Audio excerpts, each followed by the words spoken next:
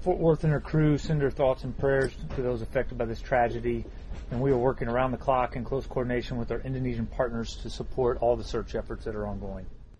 Well, of course, we're working closely with the Indonesians who are leading these search efforts. We're basically operating our small boats, launching our helicopters, and conducting visual search from the bridge as we transit the area. We have approximately 100 crew members on board, and we will remain on station as long as we can provide any useful assistance to our Indonesian partners.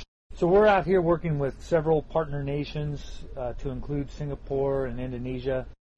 The liaison officer is working alongside Indonesia's National Search and Rescue Agency, and they are basically passing us Indonesian direction for search areas for both Fort Worth and the Samson. We conducted air search with our embarked MH-60 Romeo helicopter for about 8.5 hours, and our helicopter has been working closely with the USS Samson's 2 helicopters in support of all the search efforts. Fort Worth's helicopter has been coordinating in their search efforts with the USS Samson's helicopters, and they've been relieving each other on station when any items of interest are found. So it's been a very good coordinated effort between our 2 ships. We also launched our 2 11-meter ribs, our what we call small boats, at first light this morning to support our surface search using our 2 mobile diving and salvage unit teams and 2 sets of sonar equipment on each boat.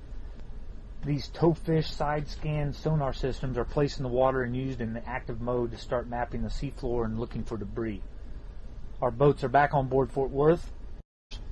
Fort Worth's 11-meter boats are uniquely suited for this mission because they're not as susceptible to the sea state as some of the smaller crafts are when operating at these slow speeds that the towfish requires. But we are using our air and surface search systems to continue on our efforts.